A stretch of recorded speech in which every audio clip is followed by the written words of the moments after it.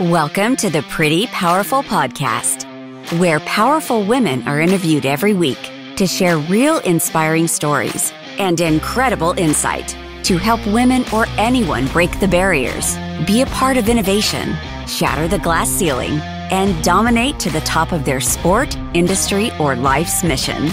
Join us as we celebrate exceptional women and step into our power. And now, here's your host, Angela Gennari. Hello, and thank you for joining me for another episode of the Pretty Powerful Podcast. My name is Angela Gennari, and today I am here with JJ DiGeronimo. How are you? Oh my goodness, so great. So glad to get together. Yes, I ma'am. love that you're in Atlanta. That's like my happy place. Yes, I love it. And we're having the most amazing week of weather too. So it's like just cool enough to kind of be considered fall, so but also warm enough to wear shorts. So, well, thank you so much for joining me today. I know you're super busy and you've got such an amazing resume. So I want to kind of introduce you to our audience. So, JJ DiGeronimo wrote Seeking 74 Key Findings to Raising Your Energy, Sidestep Your Self-Doubts, and Align with Your Life's Work, because she wanted to share the strategies that helped her infuse more purpose and meaning into her work and life.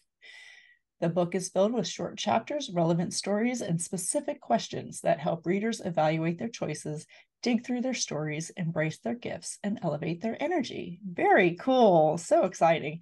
Okay, so I am a big believer in, what goes through your mind is what comes out in your work, right? So mindfulness about how you work and, what you're putting your passions into and how you're directing your energy. I think that's so important. So I love that you've written an entire book kind of along those lines of, aligning your energy and your passions with your life's work. Yeah, it's not my first book, I'll say. It Okay. took me a long time to get there. My first book was about having kids and being like in a time in my career where I had to hit it so hard, but I had such young kids at home and I Yeah. lost my way through my choices. And I feel Mm, like that book is really for young moms that still have such a passion to be productive in the workforce. And it's challenging. I don't think anyone gives you the cliff notes of how to make that work. And so that's the working woman's GPS, when the plan to have it all lead you astray. And when I mm-hmm. took that on the road and started talking to women's groups and ERGs, a lot of women are like, how do I get promoted? How do I get to a VP level? How do I get on a board? Yeah. Why am I not getting the yeses I thought I was, that I Mm, got so early on in my career? And so that was really Accelerate Your Impact. mm-hmm. Uh, and that was amazing because it really made me do the research of why so many women are middle management, Mm-hmm. and giving those tools and techniques to people is so awesome. And then, the third book was really the book about me and like, okay, I have all these accolades. I thought by this point I would feel so good and I would really be at a point where things are like flourishing in a way that made me believe I was like in my flow, in my Yeah. life's work. And it was quite the opposite. I had to really, I mean, all these things kept falling apart, right, in my Yeah. life. Things Yeah. I thought were going to manifest didn't. Where I wasn't working. My family had issues. My dad was sick. And I think it was really just like those tower cards that are like, all right, you need to regroup and really figure out who you are.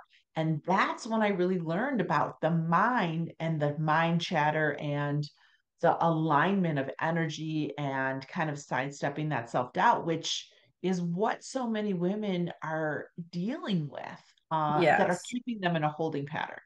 Yeah. Oh my God. I want to deep dive into this because this is so, so fascinating because I talk about this all the time. And you're right. I mean, we have a real hard challenge getting past middle management as women, especially once we have children, because I think it's not just the perception of our employers, and the people that we work with that feel like we can't take on more work. It's our own guilt and our own need to feel like we need to excel in every aspect of life. And when you are spreading yourself so thin, you're committing, a lot to work, a lot to your children, a lot to the school, a lot to the activities, the sports, there's so many things are being pulled in so many directions. And the higher we climb in our career, the more commitment there is to that. And so we feel like there's a balance lack, right? So we feel like we can't get there. So tell me in your first book how you talked about getting through that. Well, it's interesting because it's a chart that I have used to this day, even did a keynote last Monday, and I still Yeah. shared this chart because I had interviewed so many successful people, and so many said, like, mind your calendar, align Mm-hmm. things that matter to you, only say yes to things you want to. And I'm like, how does that work? That sounds like Yeah. so pie in the sky. Like, I Yeah. need, as an engineering mind, I need like a real chart. Right. And so I ended up creating charts at the end of putting my book together. And this chart, called The Power of No, was really the chart that kind of has really stood the test of time. And so it's a 6 column chart. You can download it for free. I'll give you guys the link. I just share it, anybody who wants it, because it's been such a game changer for me. It's a 6 column chart, and you list out the commitments you've already said yes to, who asked you to do that commitment, Mm. because a lot of us have repeat offenders. Some of them are family members, some are coworkers, some are Yeah. partners. Does it align to where you are right now or where you want to have impact next? And it's just a yes, no, because many of us say yes because we think we should, we feel guilty, we want to be liked, we want to be helpful, we just want to Right. be the person that people go to. So that third column is, does it align to where you are or where you want to have impact next? Yes or no? Mm-hmm. Fourth column, does it give you good energy? Does it give you good energy? Do you enjoy that work? Like, I do not enjoy doing certain things. And like, I'm really Yeah. mindful now that if I get an ask to do something like, I'm not a great panelist. It's just not my thing. So let's use that as an example. Like, if someone asked me to be on the panel, I'm like, that's just not a fit for me. I have so much research I've done. I just want to give the nuggets every time, and I can only do like a minute, 30 seconds. And so I just don't say yes to panel work anymore. Like, can you be on the panel? Nope, that's not a good fit for me. you know, Yeah. I'll Yeah. help you Yeah. speak. I'll be a moderator, but of the panel, but I'm not really great as a panelist. And so really knowing what gives you good energy and what doesn't, and then how Mm. much time does it take? Because we get asked almost the same for a 10-minute activity or a 10-hour activity. And so you really got to say, can I fit this amount of time into my schedule? And I have a lot of great asks, as probably you do, to mentor women entrepreneurs and women in business. And getting out and having coffee and doing all these things, it sounds great, but when you get into your schedule, it's like 2, 3, 4 hours a day. Mm-hmm. We've got all these other things, like, can we make it a Zoom? Can we do a group call? Like, how can you rephrase the ask to meet the amount of time that you actually have to give something, especially if it gives you good energy and aligns with something that's important to you? And then the Right. last column is remove. And that has actually been carried through in a lot of my books and a lot of my work, because you cannot raise your impact. You cannot have more influence with the same schedule. You have to clean your schedule out at some level to create paths for relevance for where you want to have impact next. And if you don't kind of mind your schedule or clean out your schedule at some level, there's no space. And for Mm. many people listening, a lot of us women are working 8, 10, 12, 14, 16 hours a day. You need Mm-hmm. to have momentum to jump into what is important for you next, but you can't do that just hoping that it happens. Right, right. Yeah. Yeah. And you can't have the expectation, because this was me for many years. I would always say, it'll get better when I'll have more time when, and so I kept kind of thinking that, if I just get through this grind, it'll get easier. And it never gets easier, because the more you say yes and the more you take on, and, if things are going the way you hope they are, then it's snowballing into bigger opportunities and more advancement. So things don't get easier, and you have to stop lying to yourself and thinking that they will.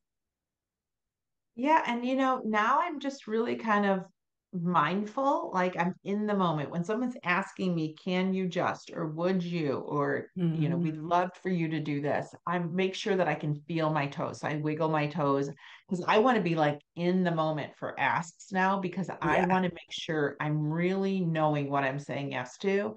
And it's not that I don't want to help a lot of people, but I know I'm more powerful when I'm in my zone, when I'm saying yes to things that are really light me up.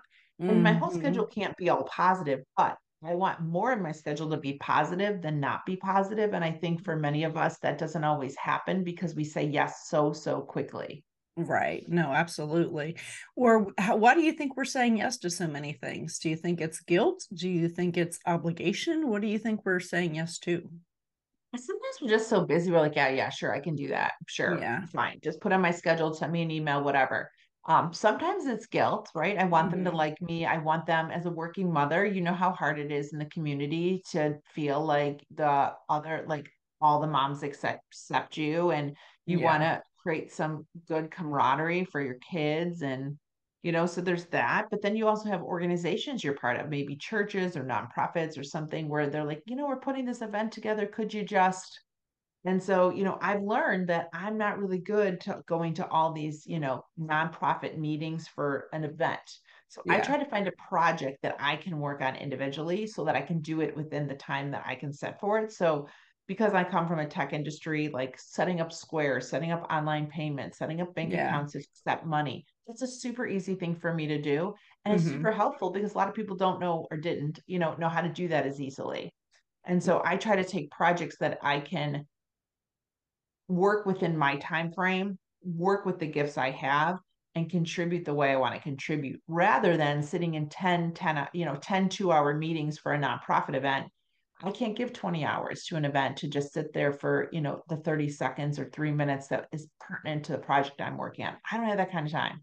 Yeah, yeah. And what I've noticed, like when I was trying to volunteer for like my son's school, everything happens during the day. And so, I would, when I got asked to do volunteer work, like, oh, we have PTA meetings every Tuesday at 10 o'clock. And I'm like, well, I also have a management meeting every 10, Tuesday at 10 o'clock. So that's not going to work for me. But, give me a project that I can do on an evening or a weekend and I'm happy to contribute. But I'm not going to show up at your, weekday, during work office hours meetings. It's just not something I can't fit into my schedule, but happy to take on another project, on a Yes. specific level. And don't be afraid to create your own projects. So like one of the things with my Yeah. kids, they're a teenager and beyond now, but like I just created my own event. So Yeah. I had the bubble lady come when they were kindergarten and stuff, where she did Yeah. these huge bubbles you could get in. Like I can call her, I can pay her, I can set up the time, I can communicate with the teachers, and then I set up an event. Right. So I'm not Right. having like these 6 meetings for an event of something I can set up in 60 minutes. And Hmm. so I think for many of us listening, like just if you want to contribute, find a way that makes sense for you. Yeah. Yeah. I always say do what you can with what you have, right? Because we don't always have a lot of time, but I might have resources, right? So I might have resources I can contribute. I don't have time, but I can contribute resources, whether that's introductions or, vendors that I've used in the past that might be able to do a favor for something, that's something I can contribute. Um, so you talk a little bit about what women should know after 35. So tell me a little bit about that. I'm curious about that as somebody who's over 35. Well, the promotions generally come easier under 35. And then you get to be Yeah. like around 35, and there's not as many jobs to Yeah. move into. And it's kind of interesting because if you watch the tea leaves of who gets promoted, they're usually connected. They're usually, there's other connections happening. And so uh, I wasn't really planning to write another book, but I was asked by Hmm. a lot of women, like, how do I get promoted? How do I find a sponsor? How do I get on a board? And I was like, those are great questions because I had some of those things, but I didn't have them all. And I realized, as we talked about earlier, there's so many women, but how do they kind of push through to that next level? Hmm. And what I found is that there is a true difference of working in your career and on your career. And Okay. most women do an absolutely fabulous job in their career. They go above and beyond. They deliver great results, oftentimes under budget, under timelines. They're great Mm. collaborators, but we need to be working on our career. And on our career is kind of letting people know what you are working on. Figure out Mm. the metrics and accomplishments based on numbers of how you've moved the needle, how you've moved things forward. Making sure you have key relationships, not just mentors. 89% of women only have mentors. Mentors are Hmm. people that give you advice when you're with them, but when the meeting's over, it's done. Women Right. have to actually have sponsors. Sponsors are people that use their social capital to help you. So they're sending Mm. an email, they're pushing you into a meeting you weren't invited to, they're giving you access, they're making a call when you're interested in getting onto something. So once you submit your resume, they're following up with a call for you. So there's a lot of things that women have to do. And research shows that most women are lacking visibility, sponsorship, P&L experience, and headcount. Interesting. Okay. So I love the idea of mentors versus sponsors because, looking back, I would have called people mentors who really were sponsors. And as an entrepreneur, most of my life, it's been, I've always looked at it as mentors because I think of sponsors as being corporate, but they're not always corporate, are they? So I've had sponsors who have made phone calls on my behalf to get me funding when I've gone to 10 different banks and got no's the whole time, and then they were able to make a phone call and get that funding for me. Or, whether it's, getting an introduction into a client that I've been trying to meet with forever and ever and ever and haven't been able to get any traction, and they use their position, their associations with this client to get me that meeting. So that also applies, doesn't it?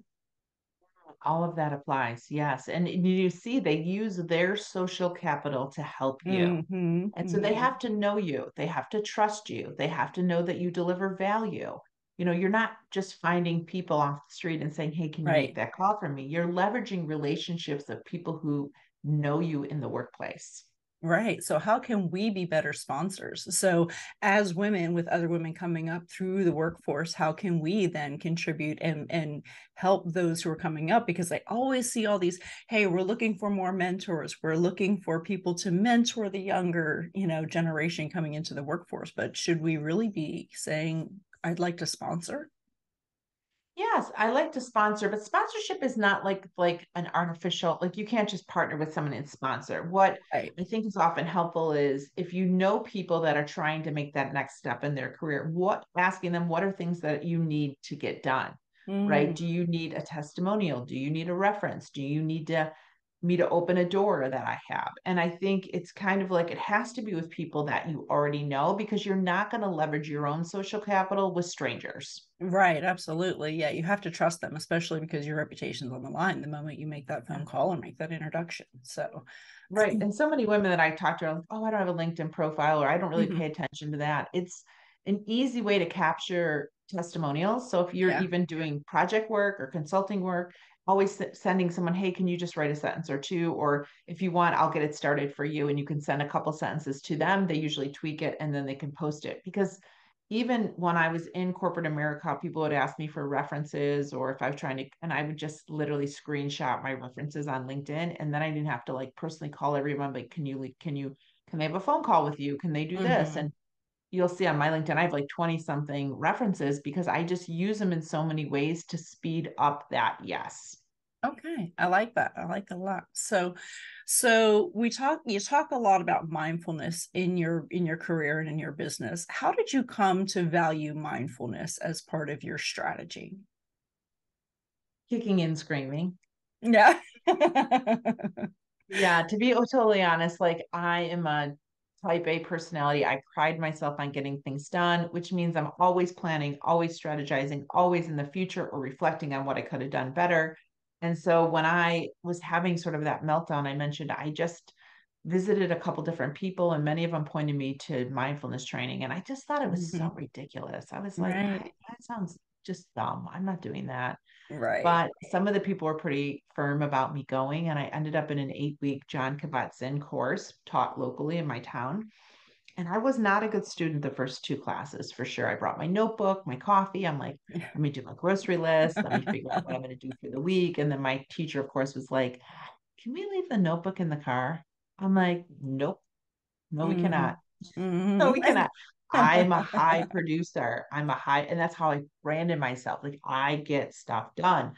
And so just sitting there and learning to be mindful of your thoughts seemed like ridiculous. But thank goodness there were 8 classes because by class 3, 4, 5, I was like, oh my goodness, look at all the things I say to myself. And then by class Mhm. 7, I was like, oh my. Like I had no idea that how I talk to myself was really impacting my decisions and my Right. fear and my self doubt. And I think for me, mindfulness was really a tool that has changed my life. Yeah, I agree. And, I try and I say, oh, I am very mindful, but it wasn't until I really started making it a practice every day. I started meditating in the morning and but before I go to sleep at night, instead of watching TV, to make myself tired, I listen to a meditation. And, you really start kind of going inward and figuring out exactly what it is that you want and exactly, how you're going to get from A to B. And, we have the answers within us most of the time. We just have to discover what they are. Well, that's a perfect tee up for the third book because I really went on my own like adventure to figure out who I was and why I was really on the planet because I Yeah. was so used to delivering and being. I was so in the masculine energy. We all have Mm, feminine, masculine energy. I was like 90% masculine energy. right. And the real work that I've had to do is soften myself and go inside and figure out why I doubted myself, why I was challenged, what are the gifts that I have? And that took me years. And I visited many energy practitioners just off the side of my desk. I still worked full time, but I Mm, really talk about the work I had to do around my relationship with money, the insights I got from my parents and the relationships I picked throughout my life, how I overcame perfectionism. Like there were mm-hmm. all these things that I really had to work through to get where I am right now. And I really feel at this point, I'm much more in my flow and my work is so much more powerful. Really. So, how do you feel like that made the biggest impact for you? Which part, the mindfulness or just the Yeah, work itself? mindfulness. Well, the mindfulness helped me understand the stories I had to work through. And so when you're making a decision or things aren't going your way or anything happens in your life, like just pausing for a second and just understanding how you're talking to yourself and what you're Hmm. saying, because oftentimes we set up these stories from a long time ago, decades and decades ago, that then put us into autopilot. And I feel Okay. like if you want to shift where you are or what you're working on, you have to change the inside first. And Hmm. so the real essence of my third book, Seeking, is working from the inside out. Because I've been taught my whole life to work from the outside in. Like once I got there on the outside, I'd feel really good on the inside. And as you Right. know, like that doesn't happen. You just get busier and you work harder and you do more things, but it doesn't really Hmm. bring you, I think, the joy so many women think they're going to experience or the self love. Hmm. And I really had to change my trajectory to spend more time figuring out what was happening and why I was driving so hard because Hmm. the driving was really running, right? And the stretching and striving was really to fill my self-love bucket. And so when I moved to being an entrepreneur, a lot of that stuff kind of faded away. Hmm. The titles, the salary, the accolades, the awards. Like I got some, but not like I did when I was working. And so I kind of was left like, who am I? Right, right. It's hard. Yeah, because you don't have anyone out there giving you that recognition for what you're doing anymore, right? Like you're on your Right. own. You have to pat yourself on the back.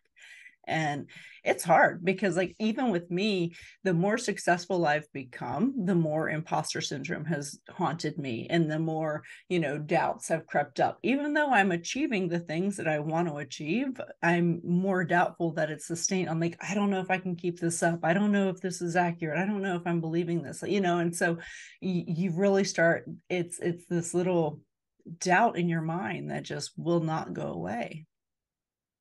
And the thing that I talk a lot about in the book is too, is like frequency, is like we are all energy. And so, like, really Mm-hmm. understanding where you are in your frequency chart, I kind of align it to radio stations because FM is frequency modulation. So, are Mm-hmm. you at a 90.2? Are you at a 95? Are you in a 98 or 102? It doesn't matter where you are. You're not measuring yourself. You're just Mm-hmm. see, like, let me just see where I'm at. And like, how do I get that higher? How do I raise that energy? Because what I've been working on even the last 4 years is keeping my energy high at work, meaning I'm aligning to the right work. I'm being kind to myself on the inside, right? I'm Mm-hmm. talking about things that inspire me. I'm really kind of dodging these nonsense conversations that are just like, "Ah," I don't have a place for that. I'm really mining my frequency. Because if I get on calls or in situations that are really negative, it takes me a long time to pull that back up. And one of the Yes. key strategies that I use is gratitude. Like, I'm so grateful to be with you right now. This is amazing. We get to have this conversation as women. How many women would love to have this Yeah. conversation? Yeah. And I feel like the gratitude for me is what keeps my energy high and it keeps me out of that self doubt. Yeah, absolutely. So, in addition to being an award-winning author, you're also a light worker. So, what does that mean exactly?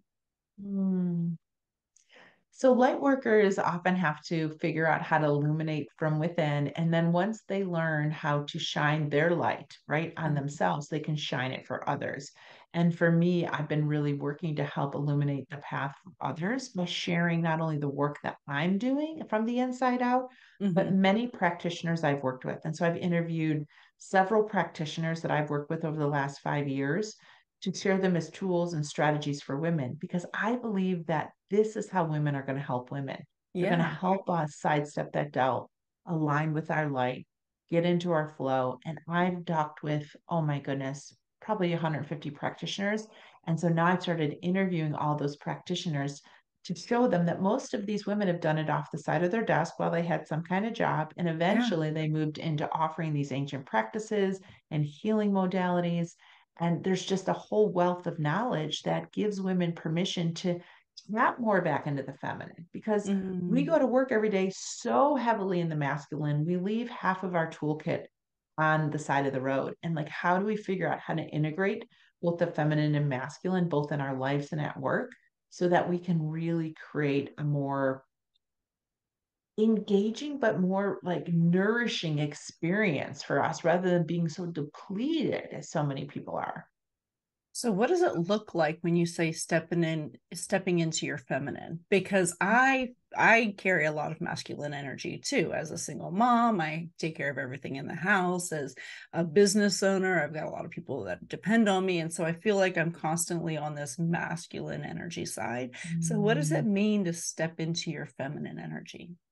So your feminine energy, like the masculine is the doer, the Mm-hmm. creator, Yeah. the activator, the achiever, right? Which Mm, many of us are in. right. To lean into the feminine, it's like the knowing, the whispers, Mm-hmm. the connection to Mother Nature.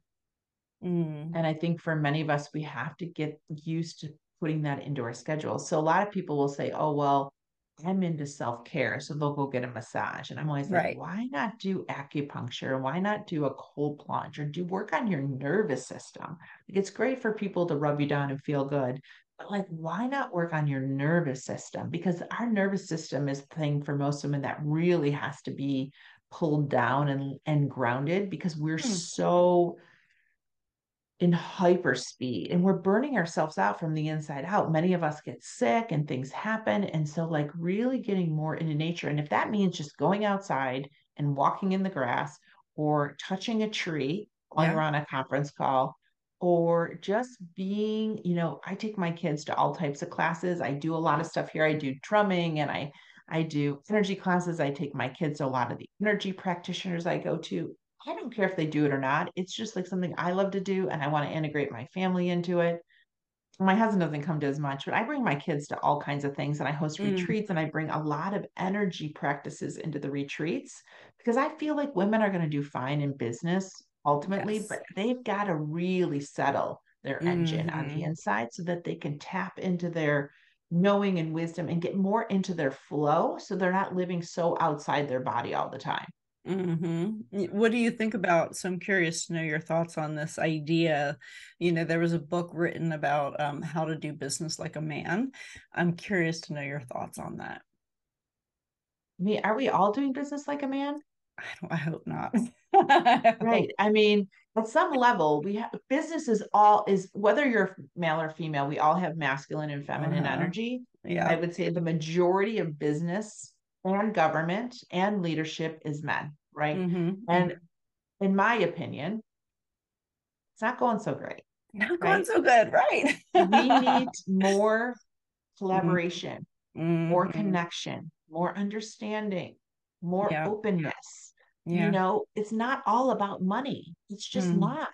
And like the And it's, fact that society has made us believe that's the only coin we're chasing yeah. is an injustice to ourselves and our children. 100% agree with you. That book just irritates me because it to me is saying as women we can only succeed if we act like a man, and that's so counterintuitive to everything that I believe. I believe that what we bring to the table is the opposite, and it's equally as effective, if not more so, in the boardroom in business, because you're right, collaboration, connection, community, the bigger picture thinking, the depth of thinking, all of these things are what we bring to the table as women. And I think that that is what makes a company strong. And when you're only looking at the bottom line, you're only thinking about domination and finance, and that is not how business is sustainable. I think that's how you might dominate, but it might not be, the most may not be the best path for most businesses. Definitely not. I mean, when you see the research that when boards have diversity, Mm-hmm. gender diversity, ethnic diversity, they do better as a company. I mean, how much Yeah. more research do you need? Yeah, exactly. 100%. Yeah. So I tell my son all the time, because he's a little entrepreneur. He's 16 years old and he owns his own business. But, I tell him all the time, when he talks about building his business, I always tell him, align with your competitors, because collaboration happens at the top, competition happens at the bottom. The competition, the ones who are cutthroat, those are the bottom players, those are the bottom feeders. We don't want them. We want to collaborate, which means we're dealing with the people who are working at a higher level, who are more community minded, who are more collaboration focused. That's how you get farther in business. And I think this is going to continue to happen and happen and happen. I can't tell you how many calls I get from companies that want to hire more women salespeople. And I ask them Yeah. why. Well, they're better lists generally. Better, Yeah. and this is not too bad. When you leverage the feminine energy, you're more better listener. Oftentimes, you're more empathetic. You're Mm, more interested in a common joint goal. yeah. And it's no accident they're calling asking for more women to do that Mm-hmm. work. Mm-hmm. And it's so funny because then you ask women, like, oh, I could never do that. Why can't you do that? Well, I've never done it before. What Yeah. if I fail? Well, you might fail, and failing Yeah. is good, and collecting no's is also good. I Mm-hmm. just think if you're listening right now and you're sitting on the edge of the pool thinking, should I, could I, would I? Yeah, Mm-hmm. say yes to yourself. Just check it out. I always say Jen Sincero just says, let me see what I can do. You don't have to have it all figured out. In fact, I would say if you have a vision for where you want to go and you believe you can achieve it, you do not have to worry about the how. The universe swoops in to get it done. And this, Mm-hmm. my books, I'm dyslexic, so writing a book seems almost impossible, but I have three Oh, award-winning books. that's So if awesome. I can do it, you can do it. Absolutely. So that's a great segue into asking, how do you define your life's work? Hmm. My life work is still unfolding for me. I Yeah. feel like I'm really leaning into what is calling me. Mm-hmm. And I get these whispers. So in 2008, I got a whisper to bring women together, which is how Yeah. I started Tech Savvy Women. In 2016, I got a whisper to bring women together outside, which is how I started my retreats. Now I have a whisper to bring the mystics together, which is how I started my community. So I feel like I'm evolving. Mm-hmm. I'm an evolving soul that's really listening to the guidance and then figuring out, okay, if I'm going to do this, how am I going to get this off the ground? And my journey for this particular work has been 15 years. So it's not 15 months or 15 days. It's been a journey, and most of it has happened off the side of my desk. Yeah, well, and I love that you started in tech, which is so different than light work, right? So, Yeah. you come from one complete different side of the industry, and you've really transitioned through and with a complete understanding of everything in between. So that's really amazing. So, tell me who inspires you. Oh my goodness, I have so many people. I mean, I'm an Audibles listener and I have Mm, hundreds of books. If you follow me on Goodread, you'll see all the books. But I feel like people that are stretching outside of the norms, that are tapping into wisdom that's not common, that are mm, getting comfortable in the uncomfortable, that are trying to do things that people have never even heard to do before, those are people that inspire me. And I have all of the books I've read on Goodreads. You can check that out. And I think I follow, like you, I do a lot of meditations. Steve Mm, Noble is probably my favorite. But I'm also getting to this woman, Shelley, who does a lot on just Akashic records and past life regressions and all the yeah. places your soul may or may not have been. And I think for many of us, you just have to find things that inspire you and you look forward to reading or listening to or even talking about. Yeah, absolutely. So, through your journey, you've, I'm sure, given your power away at one point or another, whether that's giving somebody else credit for your work or allowing someone to change, take away your power in a meeting or an atmosphere. So can you tell me about a time that you gave your power away and then maybe another time that you stepped into your power? Well, I can give you an example of so I had a new boss. So they asked me to move to the next position, but I'd have to move from my home in Ohio to San Francisco to lead this team. And I just couldn't Mm. do it. I had two young kids. My husband has a job, so I couldn't do it. So they brought in this gentleman to lead the team. And he wasn't much of a doer. He loved to sit up and just kind of watch. And so every week I had like a email that I would send out of like what's completed, what's in progress, what needs help, and kind of some other questions or things. Well, he decided that he wanted to roll that up into another email. And at first, I let him do that. And I realized that he was taking credit for all of that. It wasn't really Oh, a wow. collaboration. He was basically putting his name on it and saying, this is what my team's doing by adding like three more lines. I Yeah. was so annoyed. I was so annoyed. I was so annoyed by him about how his lack of participation or even really his own thoughts, it just was so aggravating. So I just started another email and I just Hmm. started sending it out too. And he said, you can't do that. I'm like, I'm going to, because it is clear that you're continuing to take my work as your work, which is not the case. And I need to keep I've been at the company a lot longer than he was at. And I just was like, no, no, I'm not giving Hmm. you my work. And so I just started sending it out on my own. Yeah. Yeah. Good for you. Good And for like he you. had nothing he could really do. I mean, our boss could say something, but I'd be like, no, no, Hmm. fire me because I was the producer. So I was Right. like, I don't give a shit. I'm putting this out there under my name because it is my work.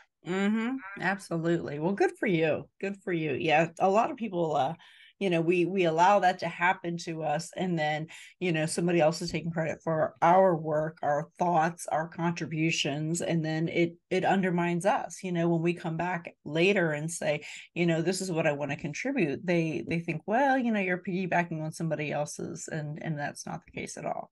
So No, present your own work. That's how I say. mhm. If people say, give me the data to roll it up in my slides, be like, no, I'd like to present my own slides. Thanks. Yes, good for you. Good for you. So, what advice would you give to your 18-year-old self? Enjoy it a little more. I was so Yeah. headstrong, so driven. I just wish I would have enjoyed my life a little bit more because I've been so busy trying to get there, wherever there Uh-huh. is. Right. And I just wish I would have had a mentor in my life that would have just given me advice to say, you know what, just enjoy it. Take a little Yeah. more vacation time. I feel like that's Hmm. coming around now for me, but I did work so, so hard. And I don't know in hindsight if I had to work that hard. Hmm. Yeah, I know that would have been mine too, is just enjoy life. Enjoy life a little bit more than you Yeah. do. Yeah, because I feel like I'm constantly climbing too. And I don't even know what I'm going to be reaching when I get there, but I guess it's an endless journey. So when you were transitioning from technology into entrepreneurialism, running a business, writing books, what obstacles do you feel were the most challenging and taught you the most? Oh, I got a lot of no's. I mean, just be honest, like a lot of even my last book, even though I have sold thousands and thousands of copies of my first two books, I got a ton of no's for my third book, like six of Yeah. them.